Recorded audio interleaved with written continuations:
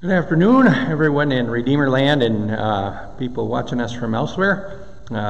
It's the week that we are celebrating our second Easter here at Redeemer, because we didn't really get to celebrate our first one this year. And so the scripture readings, the next three readings that we're going to talk about are those that are going to be for our second Easter celebration.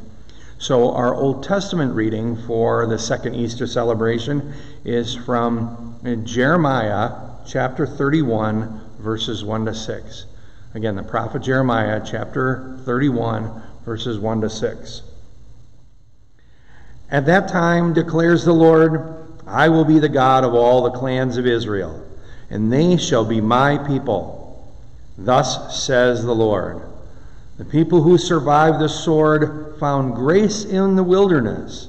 When Israel sought for rest, the Lord appeared to him from far away. I have loved you with an everlasting love. Therefore, I have continued my faithfulness to you. Again, I will build you, and you shall be built, O Virgin of Israel.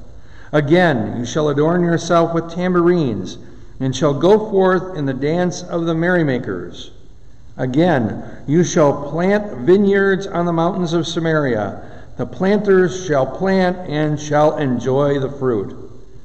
For there shall be a day when watchmen will call in the hill country of Ephraim, Arise and let us go up to Zion, to the Lord our God.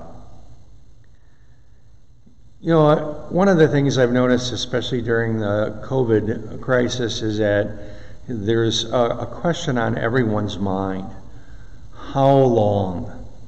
How long will we have to continue the social distancing? How long will we need to wear masks out in public? How long will we need to take all these precautions? How long will this continue to go on? How long will people have to be out of work? How long will businesses remain closed or at least socially distanced? How long? You know, I had one of our circuit pastors ask the other day in our meeting, how long do I need to take the precautions in our worship and take temperatures and require masks and do all of those things? How long?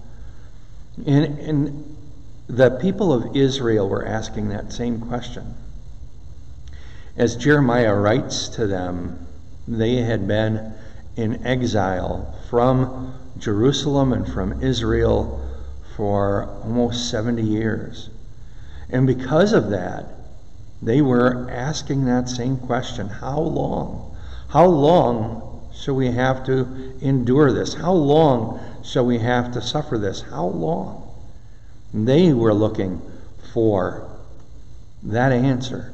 And as they were looking for that answer, God gives it to them through the prophet Jeremiah.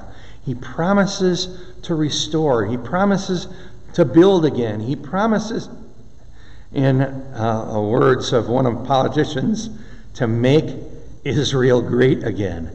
And I want you to hear that, and so we can have the same picture in our own minds. We long for the same thing.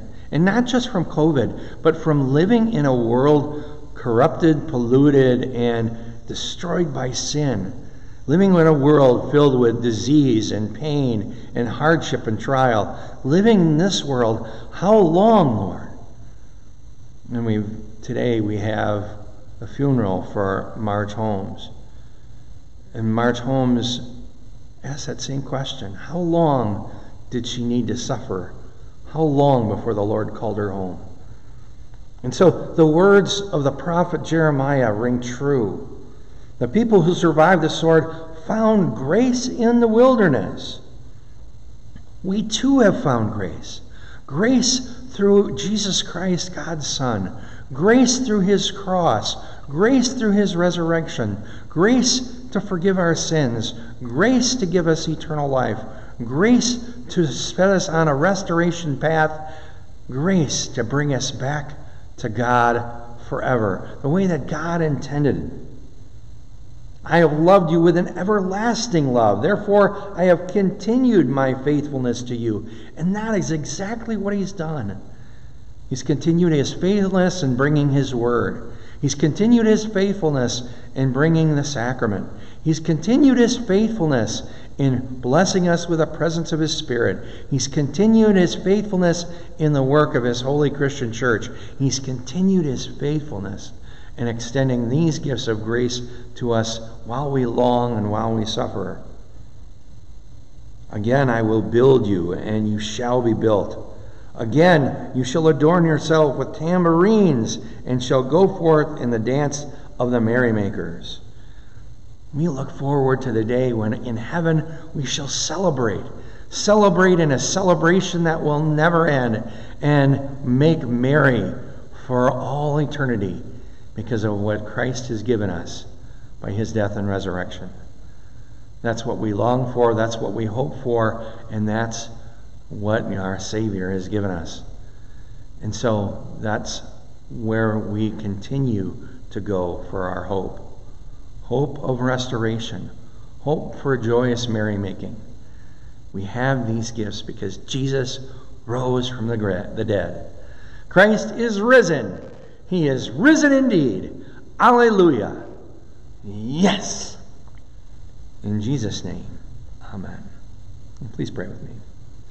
Dear Lord Jesus, we pray that you would fill us with the joy of your resurrection. Fill us with that joy and that assurance of the restoration that's awaiting us.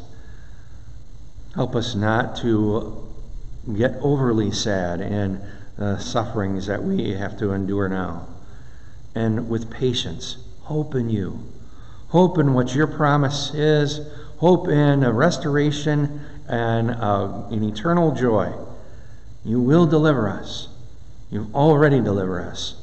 And our hope of a full restoration is in you and in everlasting life in your name. In Jesus' name we pray. Amen. The peace of the Lord be with you now and always. Have a blessed day in him. We'll see you tomorrow at noon.